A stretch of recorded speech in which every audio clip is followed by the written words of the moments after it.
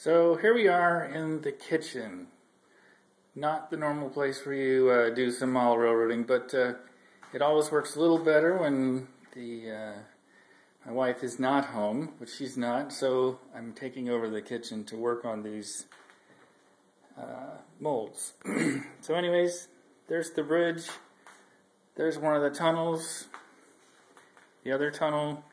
What I normally do is I cover them with lightweight hydrocoll from Woodland Scenics, and then after I get a nice coat on it, then I put some plaster cloth over it to give it a little bit of strength, and so it doesn't, if it does crack, it'll stay together. That normally seems to work pretty well for me.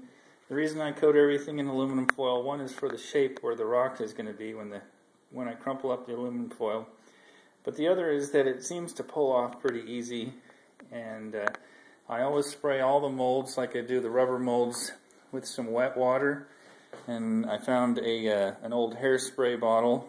Works actually very well. Thank my wife again.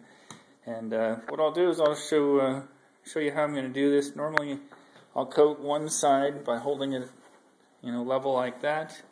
I'll coat one side and slowly turn it over as it dries, and then do the other side, and then do the top. And I'll try to give you a step-by-step along the way.